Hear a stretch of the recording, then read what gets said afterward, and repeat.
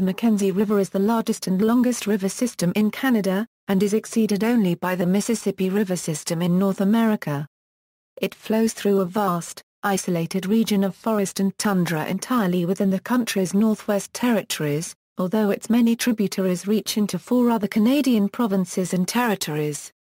The river's mainstem runs 1,738 kilometres in a northerly direction to the Arctic Ocean, draining a vast area nearly the size of Indonesia.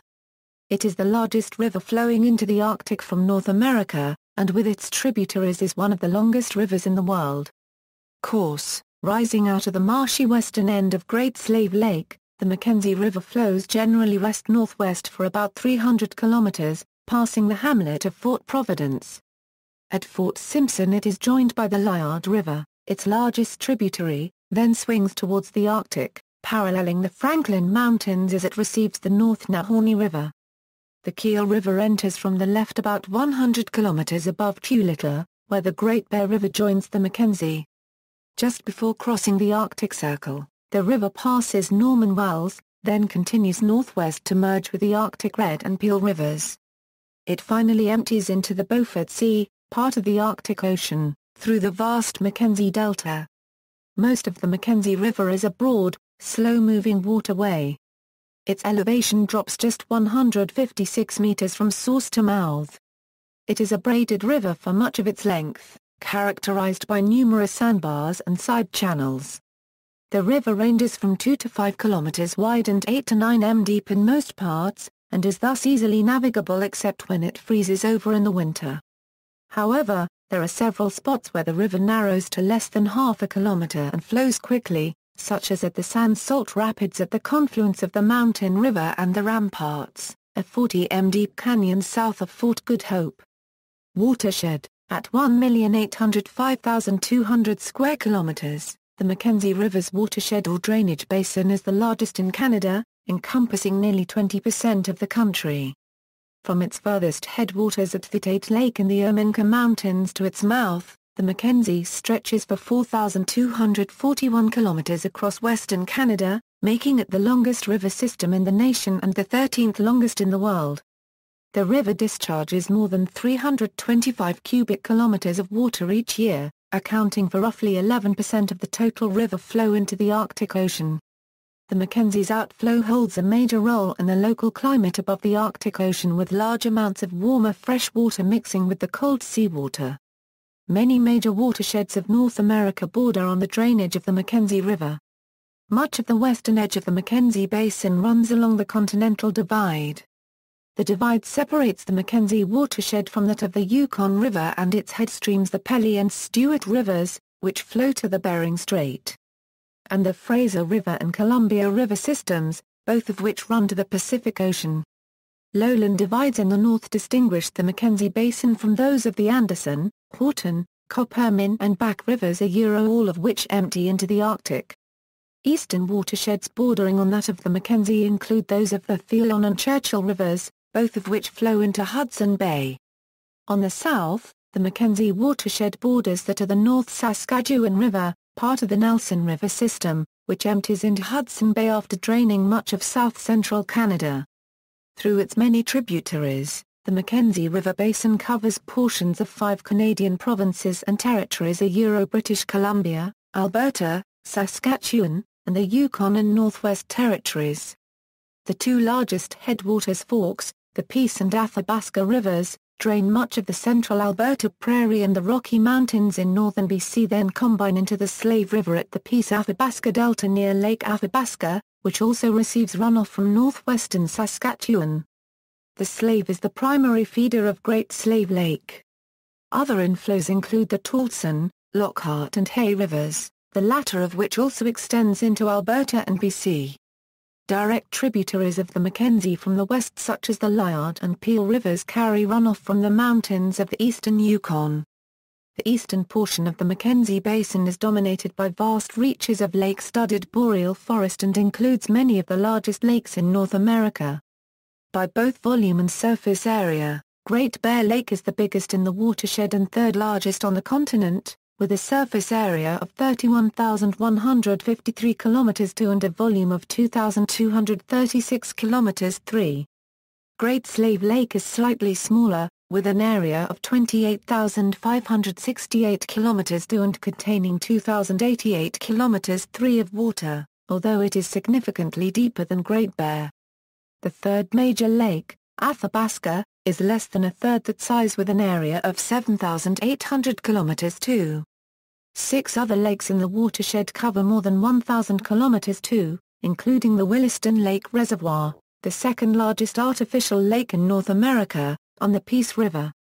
With an average annual flow of 9,910 m3 per second, the Mackenzie River has a smaller discharge than the St. Lawrence but is the 14th largest in the world in this respect. About 60% of the water comes from the western half of the basin, which includes the Rocky, Selwyn, and Mackenzie mountain ranges, out of which spring major tributaries such as the Peace and Liard rivers, which contribute 23% and 27% of the total flow, respectively. In contrast, the eastern half, despite being dominated by marshland and large lakes, provides only about 25% of the Mackenzie's discharge. During peak flow in the spring, the difference in discharge between the two halves of the watershed becomes even more marked. While large amounts of snow and glacial melt dramatically drive up water levels in the Mackenzie's western tributaries, large lakes in the eastern basin retard springtime discharges. Breakup of ice jams caused by sudden rises in temperature a phenomenon especially pronounced on the Mackenzie further exacerbate flood peaks. In full flood, the Peace River can carry so much water that it inundates its delta and backs upstream into Lake Athabasca, and the excess water can only flow out after the Peace has receded. Geology. As recently as the end of the last glacial period 11,000 years ago, the majority of northern Canada was buried under the enormous continental Laurentide ice sheet. The tremendous erosive powers of the Laurentide and its predecessors, which at maximum extent completely buried the Mackenzie River Valley under thousands of meters of ice and flattened the eastern portions of the Mackenzie watershed. When the ice sheet receded for the last time, it left a 1,100 kilometers long postglacial lake called Lake McConnell, of which Great Bear, Great Slave and Athabasca lakes are remnants. Significant evidence exists that roughly 13,000 years ago, the channel of the Mackenzie was scoured by one or more massive glacial lake outburst floods unleashed from lake gases, formed by melting ice west of the present-day Great Lakes. At its peak, gases had a greater volume than all present-day freshwater lakes combined. This is believed to have disrupted currents in the Arctic Ocean and led to an abrupt 1,300-year-long cold temperature shift called the Younger Dryas. Ecology. The Mackenzie River's watershed is considered one of the largest and most intact ecosystems in North America, especially in the north. Approximately 63% of the basin (1,137,000 km²) is covered by forest, mostly boreal, and wetlands comprise some 18% of the watershed about 324,900 km². More than 93% of the wooded areas in the watershed are virgin forest. There are 53 fish species in the basin, none of them endemic. Most of the aquatic species in the Mackenzie River are descendants of those of the Mississippi River and its tributaries.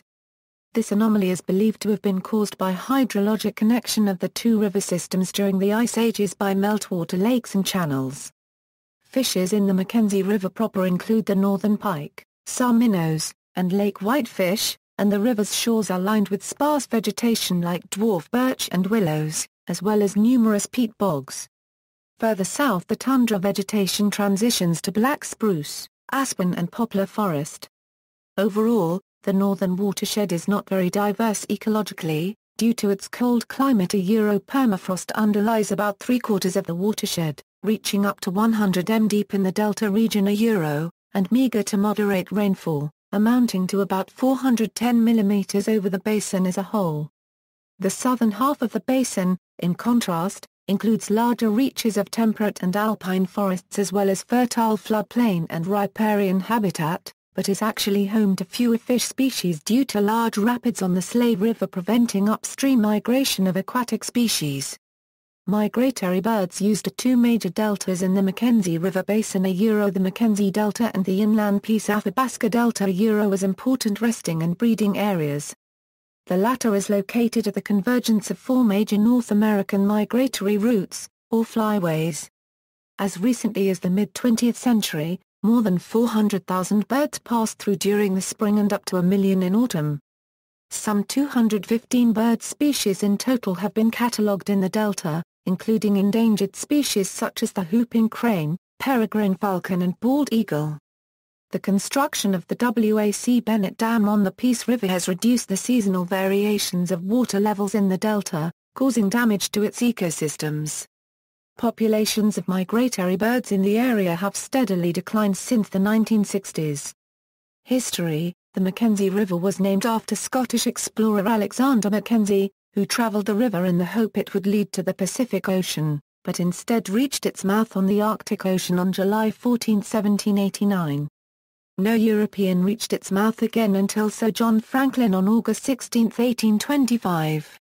The following year he traced the coast west until blocked by ice while John Richardson followed the coast east to the Coppermine River. In 1849 William Pullen reached the Mackenzie from Bering Strait. The Royal Canadian Mint honoured the 200th anniversary of the naming of the Mackenzie River with the issue of a silver commemorative dollar in 1989. In 1997, a cultural landscape along the section of the Mackenzie River at Sir Igichik was designated the Nagwitchunjik National Historic Site of Canada due to its cultural, social and spiritual significance to the Gwich'ya Gwich'in. In 2008, Canadian and Japanese researchers extracted a constant stream of natural gas from a test project at the Malik methane hydrate field in the Mackenzie Delta. This was the second such drilling at Malik. The first took place in 2002 and used heat to release methane. In the 2008 experiment, researchers were able to extract gas by lowering the pressure, without heating, requiring significantly less energy. The Malik gas hydrate field was first discovered by Imperial Oil in 1971 1972. Human use: as of 2001, approximately 397,000 people lived in the Mackenzie River basin representing only 1% of Canada's population. 90% of these people lived in the Peace and Athabasca River drainage areas, and mainly in Alberta. The cold northern permafrost regions beyond the Arctic Circle are very sparsely populated, mainly by indigenous peoples. As a result, much of the Mackenzie watershed consists of unbroken wilderness, and human activities presently have little influence on water quality or quantity in the basin's major rivers. Perhaps the heaviest use of the watershed is in resource extraction oil and gas in central Alberta, lumber in the Peace River headwaters, uranium in Saskatchewan, gold in the Great Slave Lake area and tungsten in the Yukon. Especially in the case of oil, these activities are beginning to pose a threat to riverine ecology in the headwaters of the Mackenzie River. During the ice-free season, the Mackenzie is a major transportation link through the vast wilderness of northern Canada, linking the numerous scattered and isolated communities along its course. Canada's northernmost major railhead is located at the town of Hay River, on the south shore of Great Slave Lake. Goods shipped there by train and truck are loaded onto barges of the Inuit-owned Northern Transportation Company. Barge traffic travels the entire length of the Mackenzie in long trains of up to 15 vessels pulled by tugboats, with the sole exception being in a few of the river's narrows, where the barges are uncoupled and towed one by one through difficult stretches. Goods are shipped as far as the town of Tuktoyaktuk on the eastern end of the Mackenzie Delta. From there they are further distributed among communities along Canada's Arctic coast and the numerous islands north of it.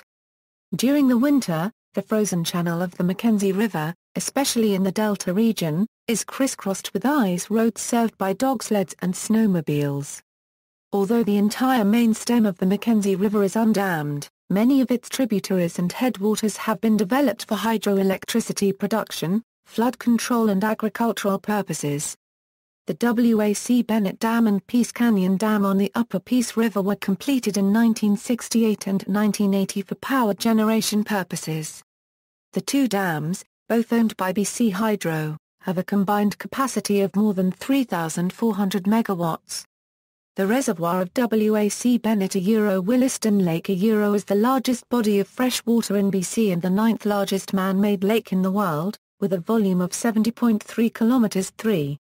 Williston's additional purpose of flood control has led to reduced flooding in the Peace River Valley, the Peace-Athabasca Delta, and the Slave River, which while providing for better farming conditions, has had significant impacts on wildlife and riparian communities. The decrease in annual flow fluctuations has had impacts as far downstream as the main stem of the Mackenzie. Agriculture in the Mackenzie River Basin is mainly concentrated in the southern portion of the watershed, namely the valleys of the Peace and Athabasca rivers.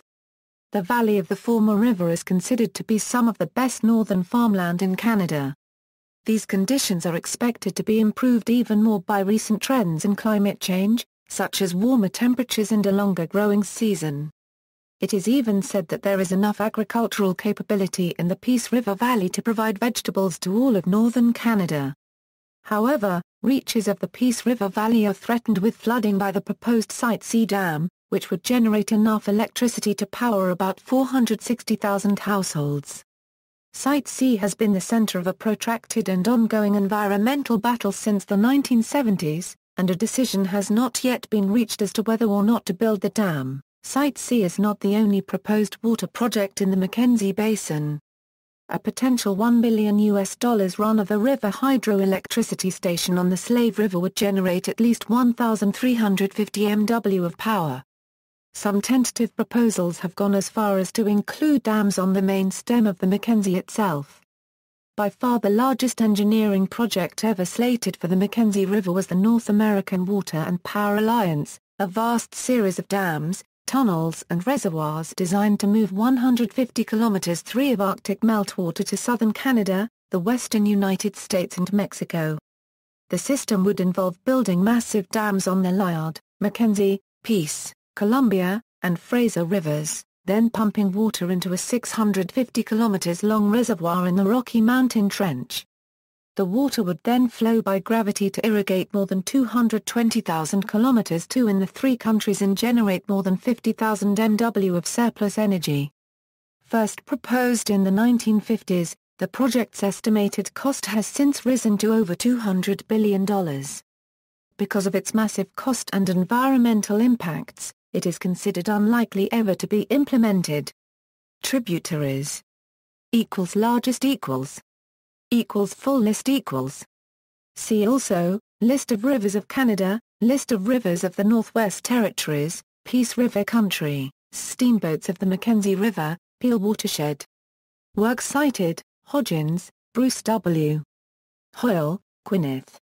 Canoeing North into the Unknown, A Record of River Travel, 1874–1974. Doonduran Press. ISBN 0-920474-93-4. Pilla, E.C. After the Ice Age, The Return of Life to Glaciated North America. University of Chicago Press. ISBN 0-226-66812-6. References.